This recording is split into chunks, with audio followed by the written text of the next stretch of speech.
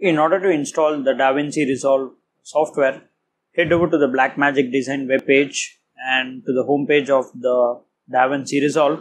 So usually you will have the downloads option somewhere in this bar. So if you just scroll down this page, you should find the download option. So right now we have the download option in this page. From time to time this might change and you might have to search and figure out the location of the download option. So once you click on the download option, you'll be taken to a web page where you can see the different versions of the Da Vinci Resolve software.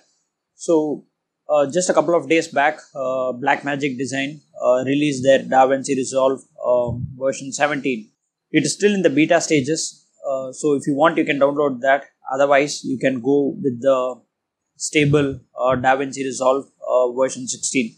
So click on the Linux option and immediately a form will pop up.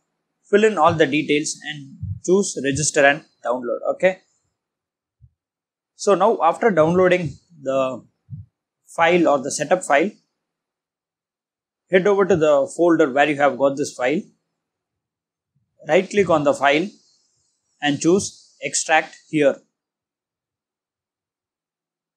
So after extracting the file, open the folder and inside which you will find a PDF file with the instructions for installation, and then you will have the Da Vinci Resolve installer itself. So within this folder, right click and choose open terminal.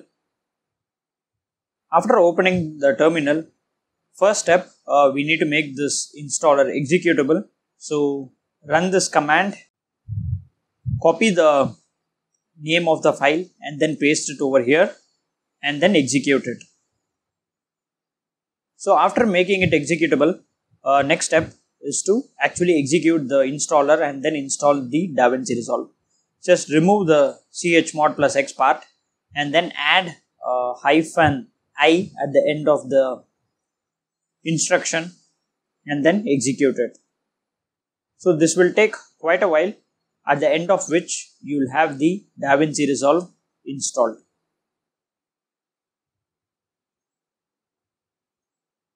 Okay, so now the process has completed.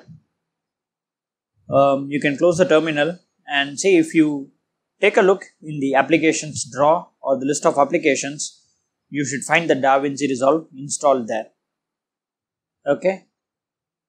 Okay, so that is pretty much it. So that is how you can install Da Vinci Resolve to edit videos in Linux.